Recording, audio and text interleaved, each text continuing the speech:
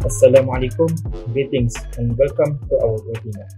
In this pre-recorded webinar, we are going to do a presentation on experiment 11, which is air fluidization characteristics. The lecturer in charge of this experiment is Dr. Irwan Dahlan. First, let me introduce our group members. I am Muhammad Hazmi bin Khairul Nizam. Next, Lohli Singh, Iswara anak lelaki Sentil Kemarin, and Diana Sabrina binti Azmi. Greetings everyone. Now I'm going to explain about introduction for air fluidization. First of all, do you guys know what is air fluidization?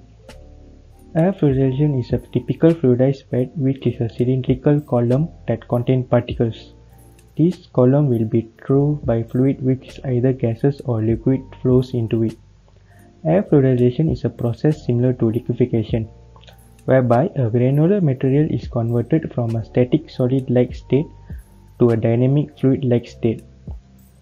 Fluidization is also one of the methods available for contacting granular solids with fluids.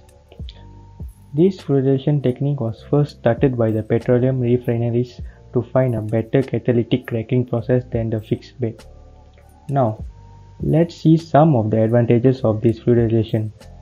The main advantages of the fluidized bed are greater interfacial surface area of contact and high rates of heat transfer. Furthermore, it is also good in solid handling and avoidance of heat spots. Now, let's see how does air fluidization occurs. This all starts when a fluid passes upward through a bed of solids. There will be a certain pressure drop across the bed required to maintain the fluid flow. Depending upon the bed geometry and particle characteristics, the following phenomena occur with gradual increase in fluid velocity. There are four various phenomena, or better known as kinds of contacting of solids bed by fluid. As we can see from the diagram, there are four phenomena. The first one is fixed bed. The second one is minimum fluidization, or also known as incipient fluidization. Third one is bubbling bed, or also known as aggregative fluidization. The last one is neophytic transport, or better known as smooth fluidization. Now I'm going to explain further about these four phenomena in upcoming slide. First, we start with fixed bed. This phenomena occurs at low gas velocities. The pressure drop across the bed increases with gas velocity, but the particles are stationary and the flow of fluid is through a fixed bed. Now, we go to the second one, which is minimum fluidization. As the bed velocity is gradually increased, a certain velocity is reached when the bed starts expanding. At this point, the pressure drop across the bed equals the mass per unit area of the bed. This point is known as point of minimum fluidization. The movement of solid is at superficial velocities far below the terminal settling velocities of the solid particles. The process corresponds to a situation which is approximately equivalent to indirect settling. During this point, the pressure drop is maximum and the force exerted by the fluid must not only act against the force of gravity of the particles but also must overcome friction forces between the particles. The neophytic or smooth fluidization starts once the particles are separated. These frictional forces drop off and pressure drop required to maintain the fluidization is less. In the order for smooth fluidization occurs, the density difference between the particle and fluid should be small. This is a typical of liquid fluidized beds. Okay, now let us move on to the last one, which is bubbling fluidization. As the velocity is still further increased compared to smooth fluidization, the pressure drops continues to remain constant until the bed has assumed the losses stable from packing. The density difference between particle and fluid should be very large in order to smooth fluidization occurs. This is typical of gas fluidized bed and is characterized by the gas rising through solid bed in a bubble form.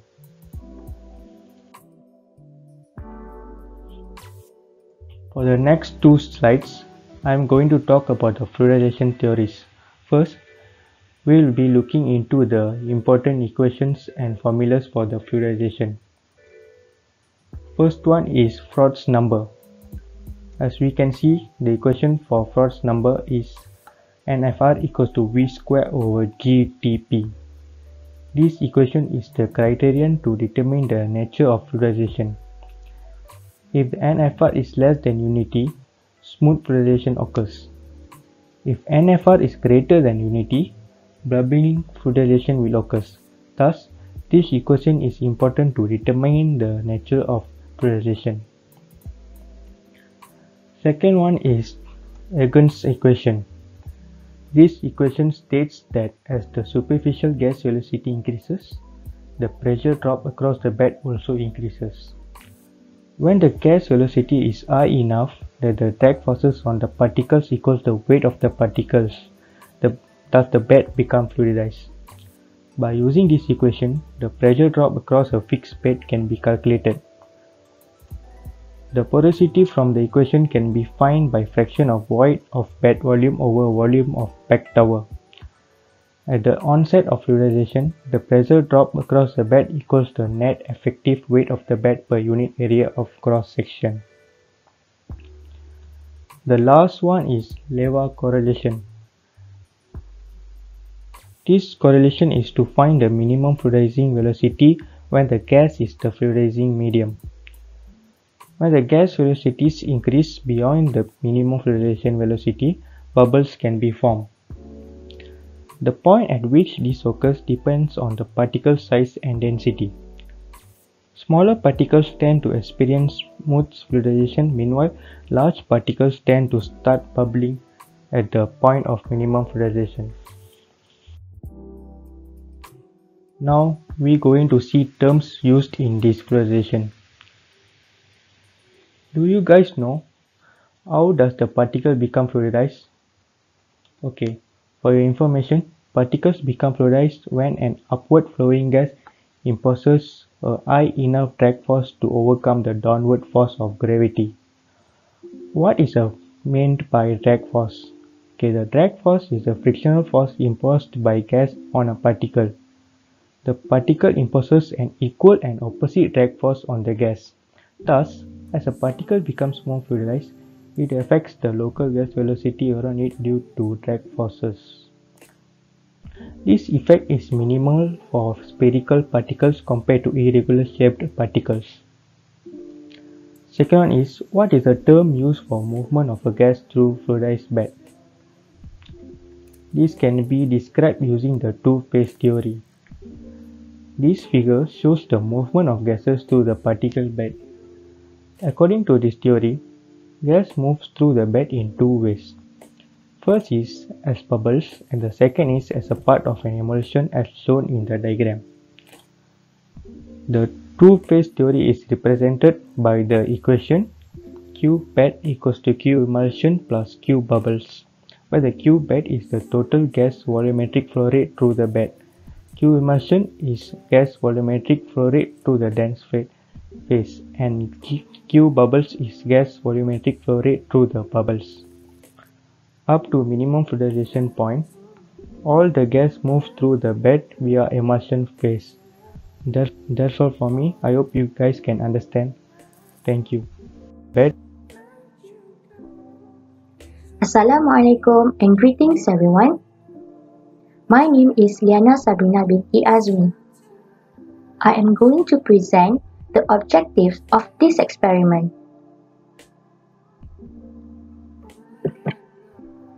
There are three main objectives of this experiment. The first objective is to study the fluid flow across fixed and fluidized beds. The second objective is to determine how will the superficial velocity of the fluidizing medium affect the pressure drop across the bed, and also to compare the minimum fluidization velocity obtained from the experiment with its theoretical value obtained from calculation. And the last objective is to study the effect of Reynolds number on the porosity of the bed.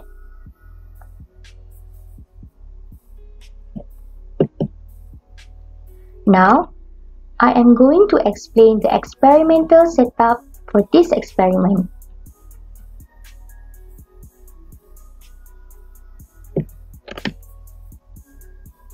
This experiment consists of a few components which include a column known as column K.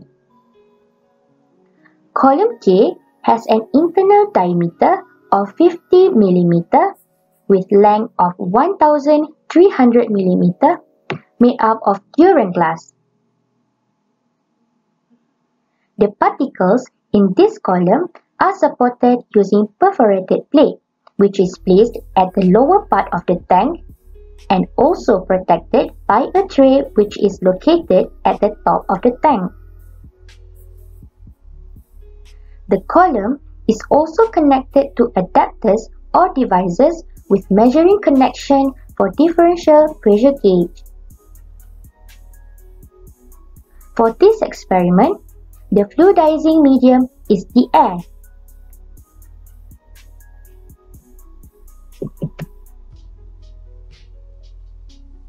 The fluidizing medium, or air, is drawn through a compressor labeled as P2, which is fitted with a relief valve and a fine regulating head. The air flow rate can be regulated by using valve V6 and metered by the calibrated rotameter.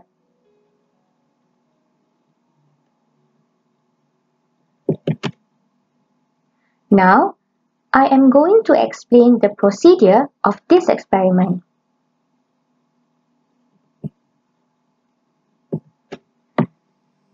The procedure of this experiment is based on the given figure.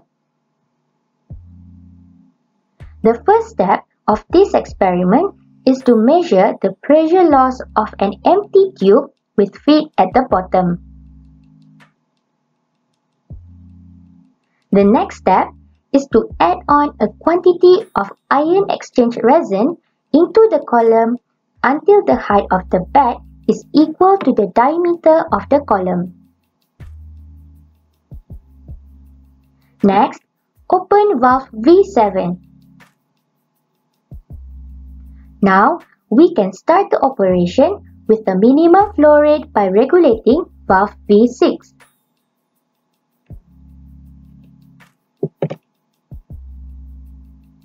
We will have to wait for a few minutes until steady state is achieved.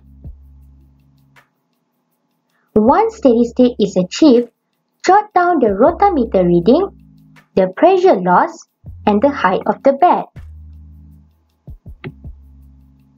Next, gradually increase the airflow rate by regulating valve V6 and repeat the procedure. In this experiment, the behavior of the bed must be observed for every flow rate.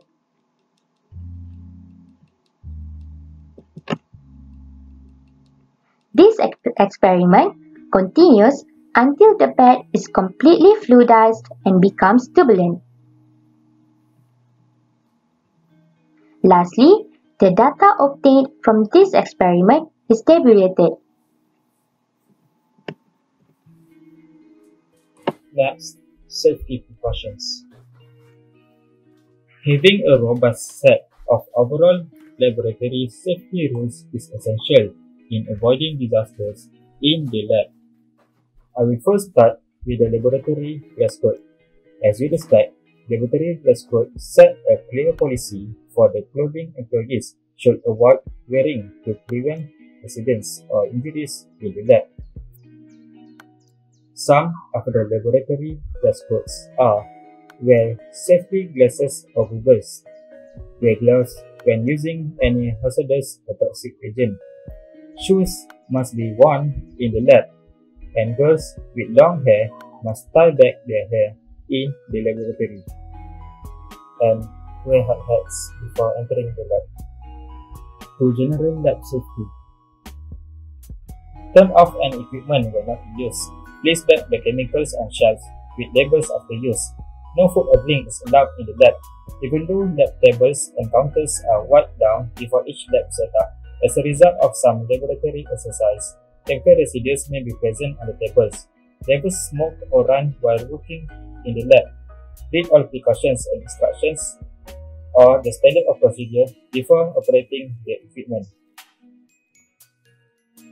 Since we are in a chemical engineering laboratory, chemical safety rules are a must. This includes handling chemicals, reagents, and stains carefully and follow all warnings. All bottles and containers are labeled as the contents and potential hazards. For example, a label says to avoid contact with substance and fumes. Do so. For potentially hazardous chemicals, information on the hazards, proper handling, and cleanup is provided on Material Safety Data Sheets (MSDS).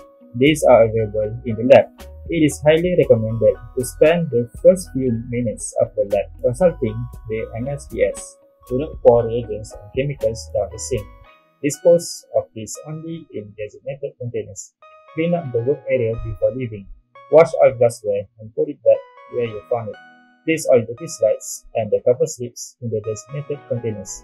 Leave tables clean when you leave the lab. Throw away any trash you generate. If you are the last person to leave the lab, make sure to lock all the doors and turn off all ignition sources. Result and discussion. When conducting this experiment, we are observing the height of bed and the pressure drop within the air fluidized bed by varying the flow rate of air in the unit of meter cube per hour. The flow rate of air is regulated by valve and metered by the calibrated rotameter. The height of bed is then measured in meter, which the measuring equipment is placed beside the column of bed, while the pressure drop across fixed or fluidized bed is calculated through observe the manometer reading. Table of different flow rates of air and their respective height of bed and pressure drop are tabulated. We have done 5 trials to get the average data, and standard deviation is calculated to make sure there are minimum errors in this experiment. These 2 tables had showed that when the airflow rate increased, the height of resin bed and the pressure drop across the bed also increased. This is because the height of bed and the pressure drop is proportional to the air velocity that flows through it. Next, the pressure drop per unit height of bed is calculated by taking the average pressure drop divided by the average height of resin bed, while the velocity is calculated by taking the flow rate divided by the area of the column. The data calculated using Excel are tabulated into a table which consists of pressure drop per unit height of bed, velocity, pressure drop per unit height of bed in terms of log scale, velocity in terms of log scale, and pressure drop in terms of log scale. From the table, we can find that experimental delta P over L increased when air velocity was low. This is because the bed experienced fixed bed stage, which the bed height remained almost constant. The pressure drop increases is because of the frictional force experienced by the inlet airflow increased with velocity. However, delta P over L decreases when air velocity increases continuously, and the bed height is start to increase. This is because the increase in pressure drop is offset by the increase in the bed height or porosity. The increase in porosity decreases the overall drag that the air acts upon the particles. The explanation can be proved based on the graph log delta P over L against log V. The log delta P over L increased with the log V until it reached at turning point, which log V is equals to negative 0.8, while log delta P over L is equals to 3.625. This region is known as ascending trend, for which the bed is at fixed bed stage. After the turning point, descending trend can be seen with the value of log delta P over L. Decreases with the log V was further increased. In this experiment, graph log delta P against log V shows that the incipient fluidization velocity, which is 0.1585 meter per second, and the corresponding pressure drops value is 371.5352 Newton per meter square.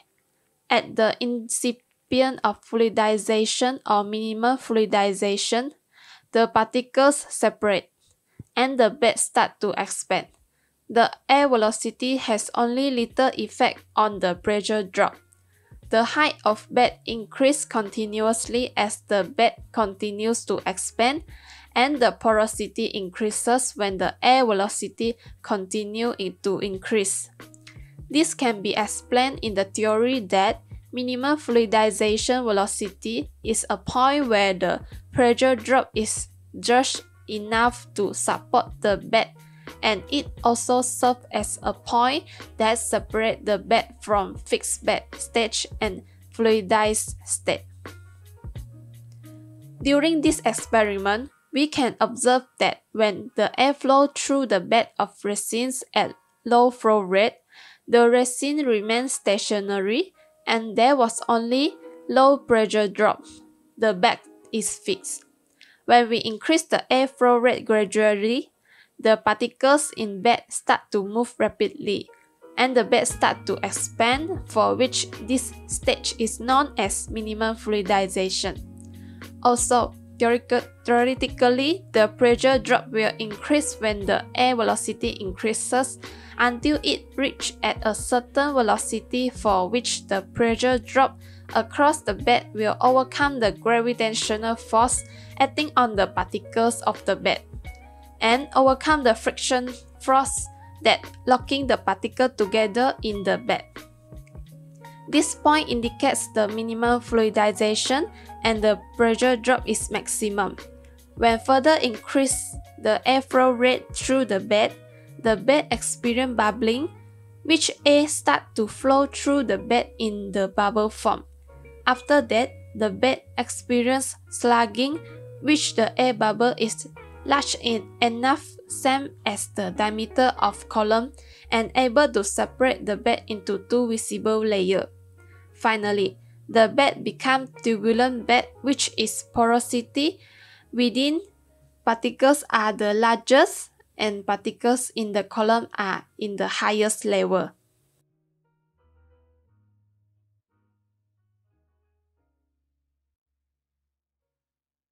Next, table which consists of average height of bed, calculated and experimental pressure drop per length of height, and minimum fluidization velocity are tabulated. We can observe that experimental delta P over L increase at low air velocity and decrease when air velocity increase continuously. However, for delta P over L calculated using equation, delta P over L decrease continuously with the increase of air flow rate. Minimum fluidization velocity is calculated by using this equation. The experimental value of minimum fluidization velocity is 0.1585 meter per second, and the theoretical calculated minimum fluidization velocity using Ergun equation is 0.4058 meter per second. Theoretically, both values should be equal to 0.4058 meter per second. This is because due to the Ergun equation assume that spherical particles and homogeneous fluidization occur, and it do not include the frictional force that exists between the particle and the wall of column. The experimental value of minimum fluidization velocity is lower than the theoretical calculated value minimum fluidization velocity. Also, the experimental delta P over L, which is 4216.9650 Newton per meter is lower than the calculated value from formula, which is 5296.7615 Newton per meter. This may be due to the various particle size distributed in the bed, which influence the void fraction and fluidization properties, which is the actual void fraction might be higher than expected, causing the bed to be less packed. So, the pressure to overcome the force of gravity of particles and friction force locking the particles together decrease. Next, table which consists of average height of bed, porosity, Reynolds number, free settling Reynolds number, free settling velocity, and float number are tabulated.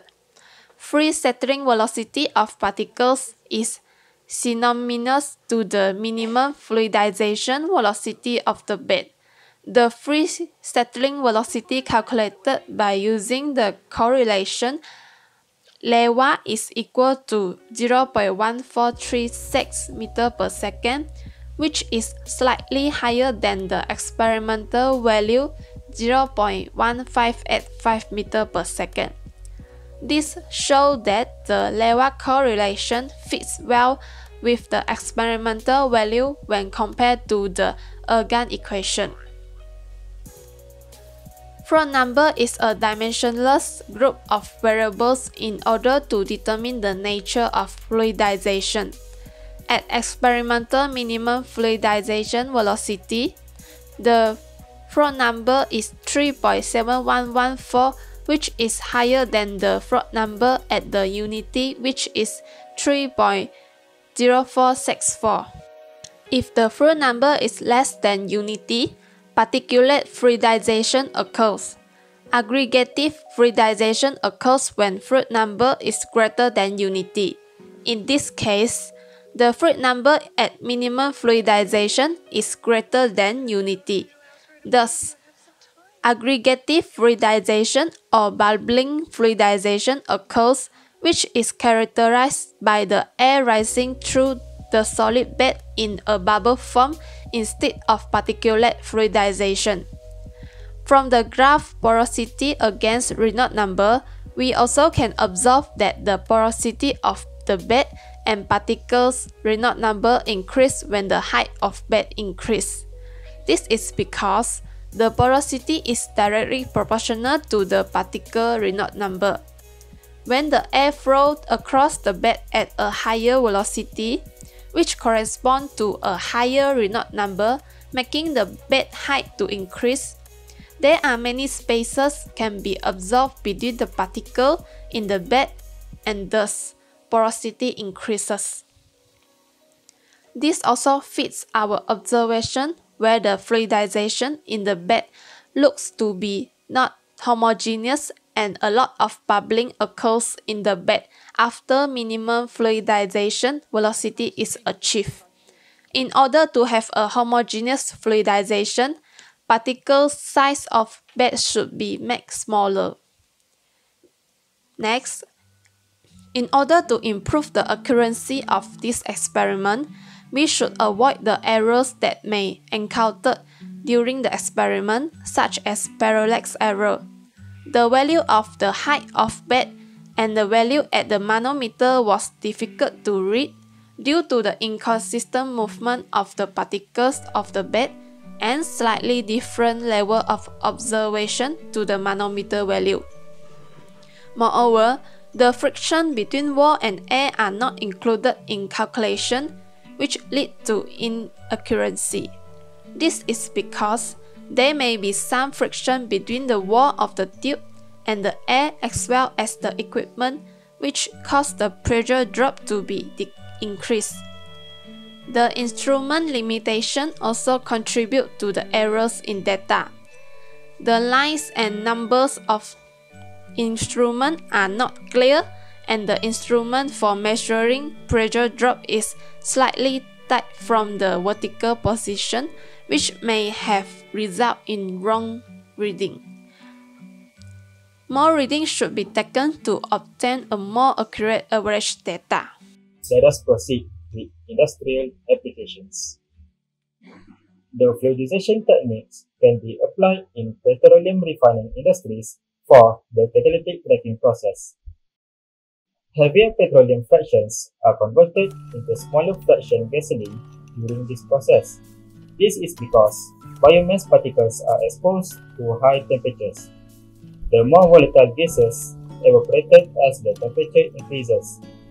In the fluid catalytic cracking process, the feedstock is heated to a high temperature and moderate pressure and brought into contact with a hot powdered catalyst. The catalyst breaks the long chain molecules of the high boiling hydrocarbon liquids into much shorter molecules, which are collected as a vapor. The importance of using this technology is the extreme endothermic process is easier to control due to the solid fluidized bed behaves like a liquid, and the wide spectrum of hydrocarbons ranging from carbon monoxide and methane to long-chain hydrocarbon molecules can be generated more safely. One of the most common applications related to air fluidization is the air fluidized bed for therapeutic use. This is commonly seen in the hospital. It is widely used to treat patients with burns or ulcers. In this application, each bed consists of a tank with a particulate material and a device which is used to blow a compressed gas through the particulate until the particulate becomes fluidized without being expelled from the tank. The lower part of the tank is made up of diffusion screen which is porous to allow the gas to flow through the tank without causing the particulate to be expelled out of the tank.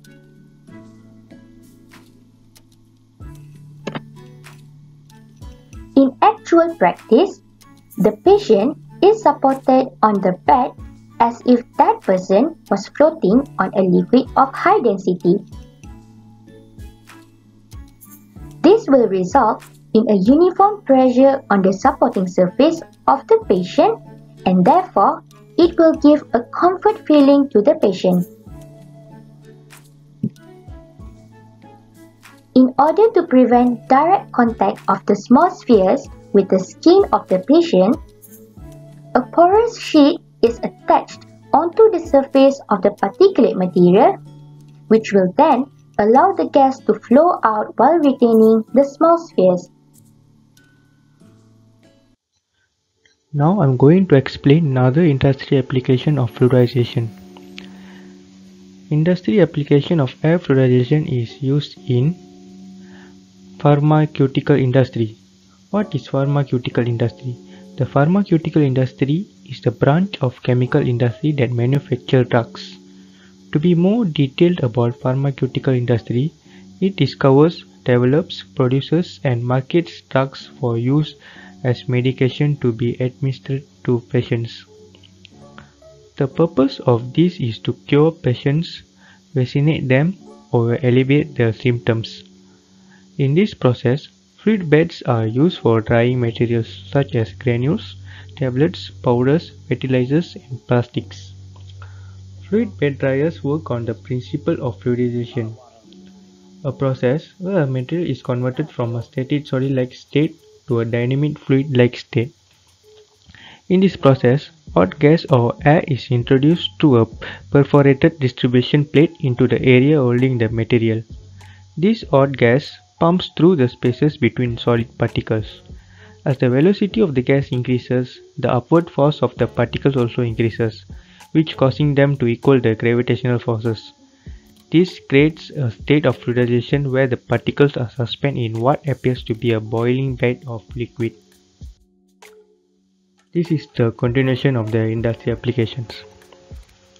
By using a fluid bed dryer, the moisture content of pharmaceutical granules and powder can be decreased in a consistent manner. Fluid bed drying technology has replaced the traditional method of drying products in trays. Thus, This can result in shorter drying times along with even drying conditions for uniform final product, which will be the drugs. Thank you.